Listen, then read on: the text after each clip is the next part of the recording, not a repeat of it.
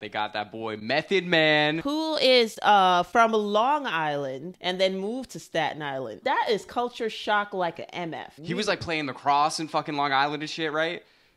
What happened, dude? And then, What happened? And then ends up in Staten. Something happened. Moms. I don't know. I would have done anything to stay on the island. Method Man would have had a whole new father. We're staying here. We're never leaving. We're not going to Staten. This kind of explains why he sticks out so much from all of them.